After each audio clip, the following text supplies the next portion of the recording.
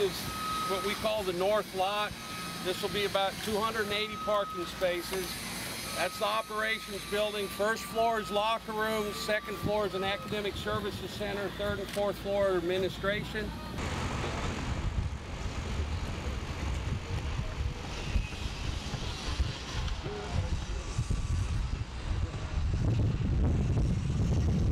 There will be an undersize and a tunnel.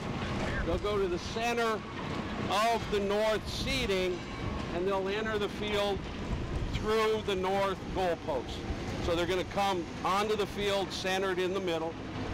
The visiting team is on the other double door on the other end. The tunnel and the hallway that'll be underneath the stands will have a cinder block wall separating the home team and the visiting team. So the home team and the visiting team never cross. Goal line is about where Randy is standing right there. This is the end zone. The goal line is there.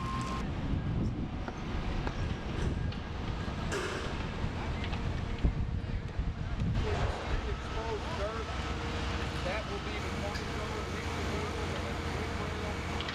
Plenty of space. Very safe. We can't wait to get out there and play, but we're already seeing great results from just the stadium being built without ever having played a game out there. We're getting a lot of interest generated from recruits that normally may have not paid a whole lot of attention to University of South Alabama, but now if we can get a guy on campus and they can see the indoor practice facility that we're in right now, and then you look over our shoulder and see the new stadium that's being built and all of the amenities that's going into the new stadium. One of the largest jumbotrons in the nation, state-of-the-art facility as far as concessions, club level, Lowe's level, suites. The results we're already seeing great results because we're getting a lot of great recruits on board, and you know, recruiting's the lifeblood of any football program, and we're getting some great players on board because of all the facilities that are being built, as well as the great academics that we offer here at South Alabama. It's going to raise the level of unity and pride among our alumni.